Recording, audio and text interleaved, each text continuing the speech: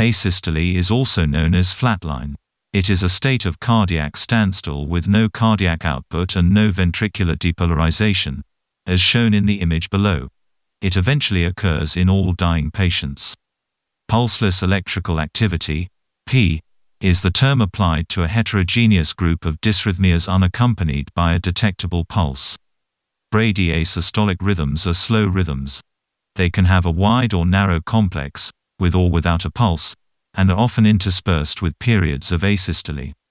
When discussing pulseless electrical activity, ventricular fibrillation, VF, and ventricular tachycardia, VT, are excluded. Asystole can be primary or secondary. Primary asystole occurs when the heart's electrical system intrinsically fails to generate a ventricular depolarization. This may result from ischemia or from degeneration of the sinoatrial SA node or atrioventricular AV conducting system. Primary asystole is usually preceded by a Brady dysrhythmia due to sinus node block arrest, complete heart block, or both. Reflex Brady asystole. Asystole can result from ocular surgery, retrobulbar block, eye trauma, direct pressure on the globe, maxillofacial surgery, hypersensitive carotid sinus syndrome, or glossopharyngeal neuralgia. Episodes of asystole and bradycardia have been documented as manifestations of left temporal lobe complex partial seizures. These patients experienced either dizziness or syncope. No sudden deaths were reported, but the possibility exists if asystole were to persist. The longest interval was 26 seconds. Secondary asystole occurs when factors outside of the heart's electrical conduction system result in a failure to generate any electrical depolarization. In this case, the final common pathway is usually severe tissue hypoxia with metabolic acidosis. Asystole or Brady asystole follows untreated ventricular fibrillation and commonly occurs after unsuccessful attempts at defibrillation. This forebodes a dismal outcome. Causes of primary and secondary asystole are briefly reviewed in this section. Primary asystole. Primary asystole develops when cellular metabolic functions are no longer intact and an electrical impulse cannot be generated. With severe ischemia, pacemaker cells cannot transport the ions necessary to affect the transmembrane action potential. Implantable pacemaker failure may also be a cause of primary asystole. Proximal occlusion of the right coronary artery can cause ischemia or infarction of both the sinoatrial SA and the atrioventricular AV nodes. Extensive infarction can cause bilateral bundle branch block. Idiopathic degeneration of the SA or AV node can result in sinus arrest block and or AV heart block, respectively. This process is slow and progressive, but the symptoms may be acute and asystole may result. An implantable pacemaker is usually required for these conditions. Occasionally, asystolic sudden death occurs from congenital heart block, local tumor, or cardiac trauma. Asystole can occur following an indirect lightning strike, i.e., direct current, DC, that depolarizes all the cardiac pacemakers. A rhythm may return spontaneously or shortly after cardiopulmonary resuscitation, CPR, is initiated. These patients may survive intact if given immediate attention.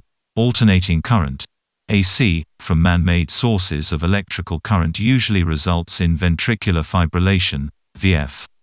Secondary asystole. Examples of common conditions that can result in secondary asystole include suffocation, near drowning, stroke, massive pulmonary embolus, hyperkalemia, hypothermia, myocardial infarction, MI, complicated by VF or ventricular tachycardia, VT, that deteriorates to asystole, post-defibrillation, and sedative hypnotic or narcotic overdoses leading to respiratory failure. Hypothermia is a special circumstance, because asystole can be tolerated for a longer period under such conditions and can be reversed with rapid rewarming while CPR is being performed.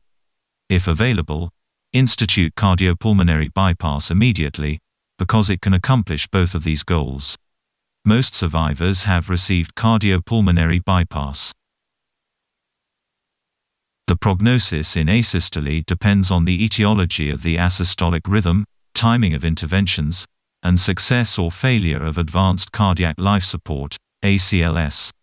Resuscitation is likely to be successful only if it is secondary to an event that can be corrected immediately, such as a cardiac arrest due to choking on food, a café coronary, and only if an airway can be established and the patient can be rapidly reoxygenated.